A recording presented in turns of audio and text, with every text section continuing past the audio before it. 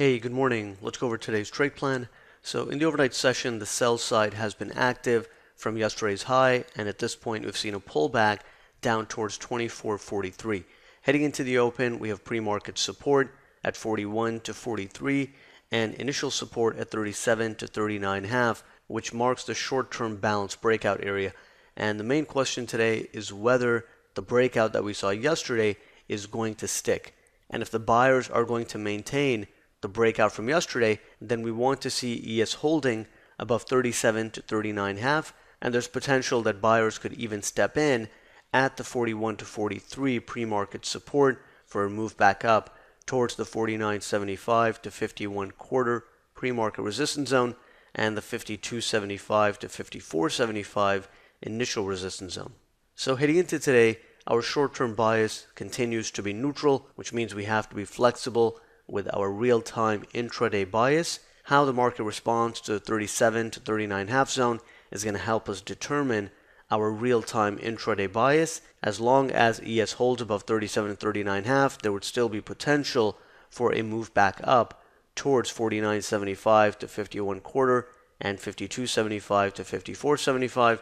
But if we fail at 37 and 39.5, then we could see a test of yesterday's RTH low at 32 quarter and the support zone at 27.5 to 30, where responsive buyers can still be active on first test. On the upside, in order to get a break beyond 52.75 to 54.75, we will want to see some decent and sustained upside momentum and participation from the other markets. In the event that we do push higher, sell side can still be active at 58 to 60.5 and at 63 to 64. Looking at the econ calendar, we have the new home sales number out at 9 a.m. Central Time and the oil number out at 9:30 a.m. Central Time.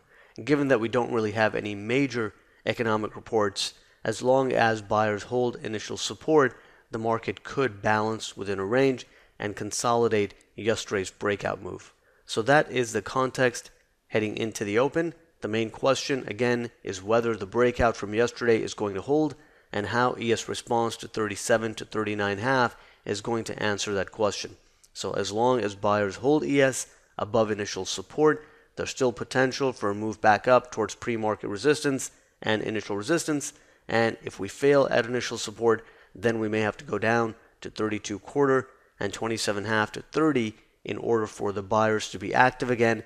And below 27.5, responsive buyers can be active at the support zones below. So those are the main ideas heading into the open.